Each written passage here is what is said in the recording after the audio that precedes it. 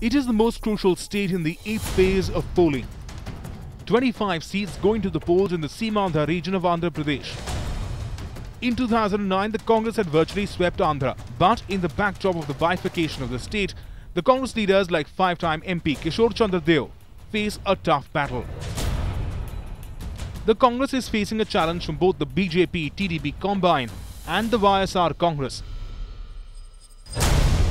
YSR Congress chief Jagan Mohan Reddy's mother, Vijayamma, has stepped into the electoral fight from Visakhapatnam.